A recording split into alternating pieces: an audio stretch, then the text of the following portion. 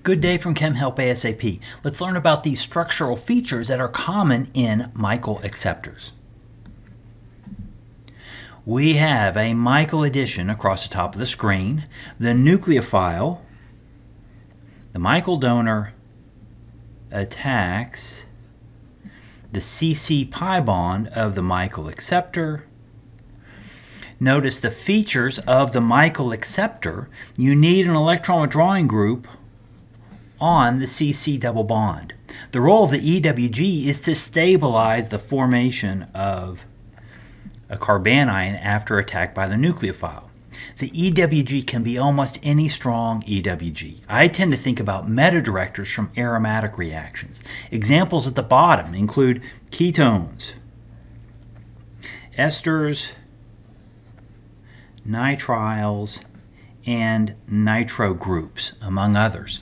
One group I want to specifically exclude is the aldehyde. I'll draw an example in the bottom right corner. The reason aldehydes are not good is that they are so electrophilic. If you reacted a nucleophile with this molecule in the lower right, it would be attacked at the aldehyde carbon, doing a 1,2 addition instead of attacking at the beta carbon. Let's see another factor for the Michael addition, sterics. On the screen are 3 alpha-beta unsaturated ketones. For these Michael acceptors, we do have an electron-withdrawing group. It's the ketone carbonyl. What's changing on these compounds is the substitution about the beta carbon. On the left, we have no R groups. In the middle, we have 1 R group. On the right, we have 2 R groups. As the beta carbon becomes more sterically hindered,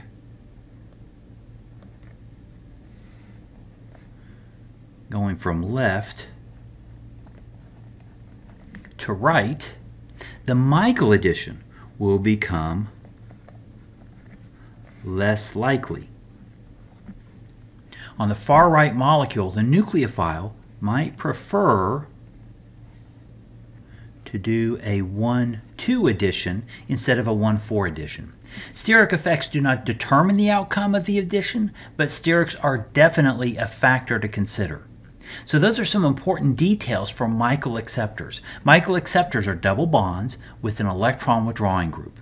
Minimizing steric hindrance around the electrophilic carbon makes a Michael addition more likely.